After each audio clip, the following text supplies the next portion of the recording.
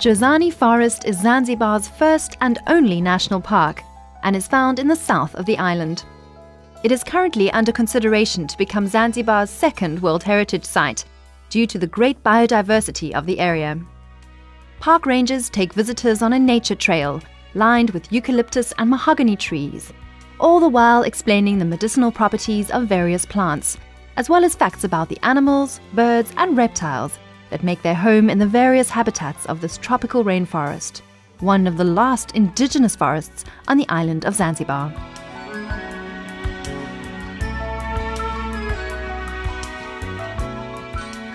The mangrove boardwalk takes visitors above the swamp, where the ranger will explain the different plant species found in the swamp and their uses. Look carefully under the walkways, and you may find crabs scuttling across the mud.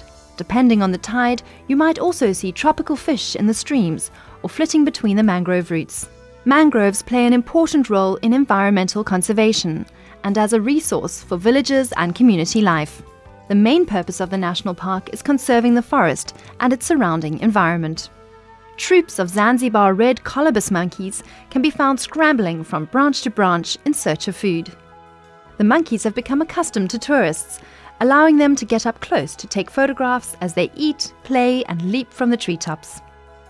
A visit to Zanzibar is not complete without seeing one of these, the rarest monkey in Africa, with less than 2,000 remaining in the world.